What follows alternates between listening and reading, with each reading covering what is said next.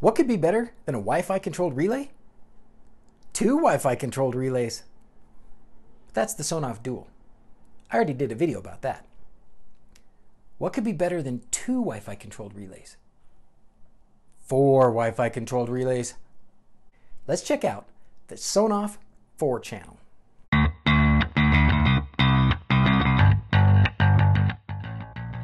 The 4-channel Sonoff comes in two different models, the Pro and the Not So Pro. And actually, each of those models has an R2 version and a not R2 version. So there are really four different 4-channel Sonoff devices. That means potentially four different methods for flashing. Fear not, I will do my best to cover them all. Fortunately, all of these models look very different on the outside, so you don't even have to take it apart to know what model you have. That's nice. The first one we're going to look at is the original non-Pro, non-R2 4-channel Sonoff. The first thing that struck me was how deep these screw holes are. You need a really long, really skinny screwdriver to get them out. Now let's take a look at the board. There are three banks of connectors. One for the neutrals, one for the hot wires. The third is either for ground or for those crazy countries who let people mess around with 240 volts. In that case, it's for the other hot. The labeling on the serial pins for the 4-channel Sonoff were incorrect. Every Sonoff device should have the serial pins in the same order. It goes 3 volts, RX, TX, then ground. On this board, they also labeled GPIO 0, and it's connected to a button. So that's going to make putting it in programming mode super easy. We'll do that in just a second. Let's talk about the Tasmota setup for a minute. If you're wondering why I want to change the firmware to Tasmota, click that link up there for a video where I explain my reasons. I've tried multiple times to establish a standard way to flash Tasmota, something that would be simple, reliable, and repeatable. But these things are constantly changing. Tasmota is always changing, the Arduino libraries are always changing, the board managers are always changing. It seems like every time I put out a video that says, this is how you flash Tasmota, it's wrong or outdated very quickly. Nevertheless, here it is again, my recommended method for flashing anything Sonoff. First thing you want to do is follow this link. It'll take you to the FlashEZ website where you can download a zip file. Inside that zip file, you'll find a bunch of versions of FlashEZ, which is great, and also a file called FlashESP8266.exe. That's the file that I also like to call FlashEZ. Next, go to the Tasmota GitHub page and grab one of the sonoff.bin files for whichever version of Tasmota you decide you want to use. Save that file into the folder where FlashESP8266.exe lives. By using that sonoff.bin file, you don't have to mess with the Arduino IDE at all, which means you don't need to mess with libraries or board managers or tool settings or anything else. It does mean that there's going to be a couple extra setup steps after you get it flashed, but those extra setup steps are probably worth your time to avoid a lot of the variables that keep changing and causing a lot of us big headaches. Now some Sonoffs, including the 4-channels, use the 8285 chip instead of the 8266 chip. As far as I could find out, the only difference is that the 8285 chip has the 1 megabyte of flash built into the chip. So there's no reason why you can't just use the binary files that you can download from the Tasmota GitHub page. Once we've got the binary file, we can get the 4-channel into programming mode by connecting our FTDI adapter, holding down GPIO 0, which is this first button, and then connecting our FTDI adapter to our USB port. Then open FlashEZ, select the port, and sonoff.bin, click flash, and pray. Once you've successfully flashed, you need to connect to the Wi-Fi that the Sonoff creates. The first step is to press the GPIO 0 button 4 times pretty quickly. When the LED starts to flash, you know that it's broadcasting. Now go to some sort of Wi-Fi device, like your phone or your laptop, and look for the Sonoff SSID. Connect to that, and you'll be able to put in your home Wi-Fi SSID and password. Sometimes you have to power down the board and power it back up again before it'll connect to your Wi-Fi. Now you have to find the IP address of the Sonoff, either by looking in your router or something like Fing. Put that IP address in your browser, and it'll open up Tasmota main page. In the Tasmota main page, go to Configuration, Configure Module, and set the module type to 4-channel. Save and restart. Now on the Tasmota main page, You've got 4 buttons that control the 4 relays on the board. Awesome. Next, let's input your MQTT broker information. Host is the IP address, and then a user and password if you have one. Once that information's in, save and restart again.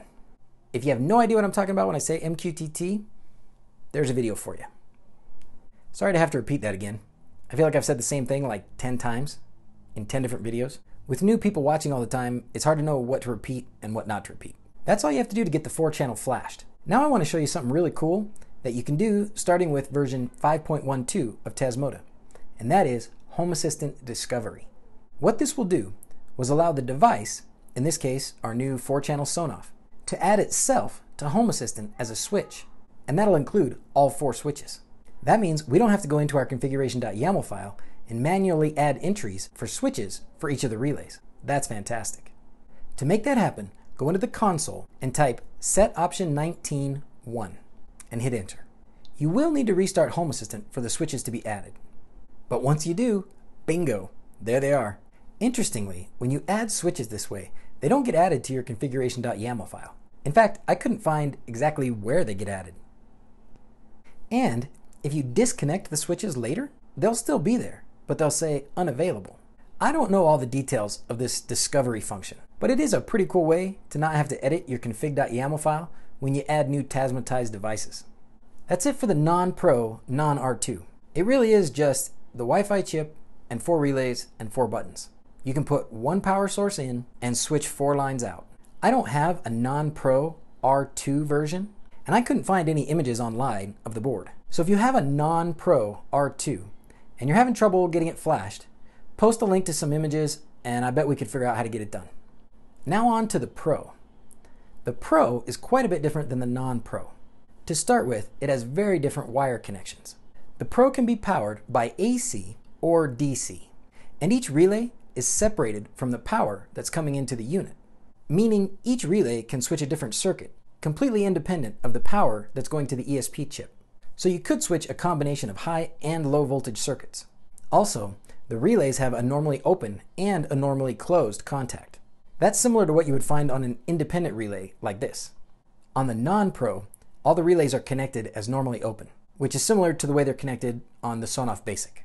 The Pro also has a second microprocessor. I don't know much about it other than that it's there.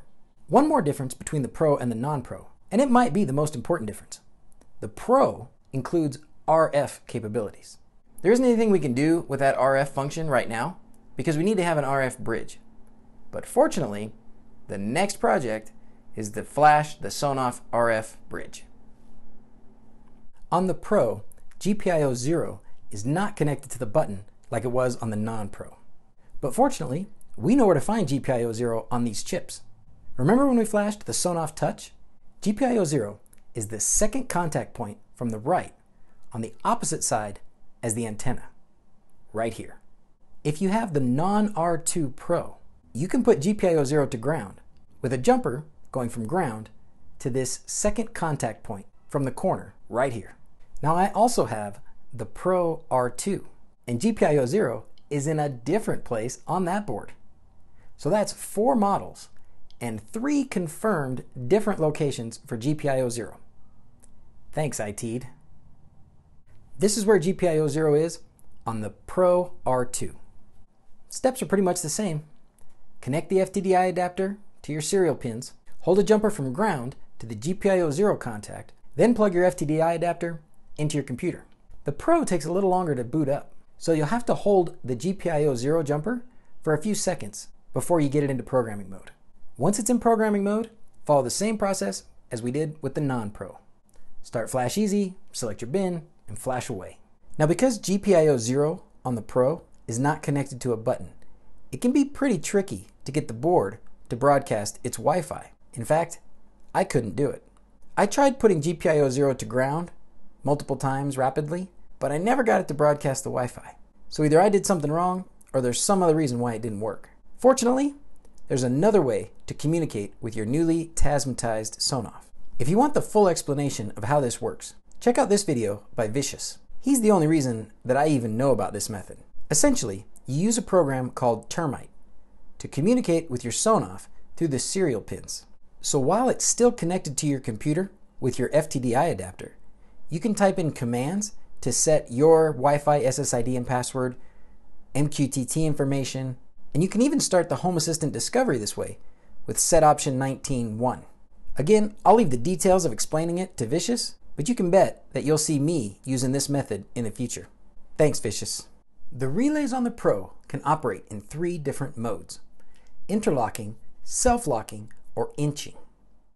If this switch is set to the 0 position, then all of the relays will be in interlock mode, meaning only one relay can be on at a time.